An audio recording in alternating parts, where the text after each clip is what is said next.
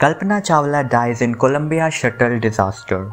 The 113th Space Shuttle flight returning from a successful 16-day orbit breaks apart on re-entry, killing all 7 astronauts on board. Among the deceased is Indian astronaut Kalpana Chawla.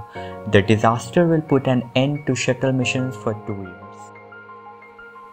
2003 Space Shuttle Columbia disintegrates on its way back to Earth. All 7 astronauts were killed in the disaster. 1979 Ayatollah Khomeini returns to Iran after 15 years in exile. His triumphant return marked the beginning of the Iranian Revolution.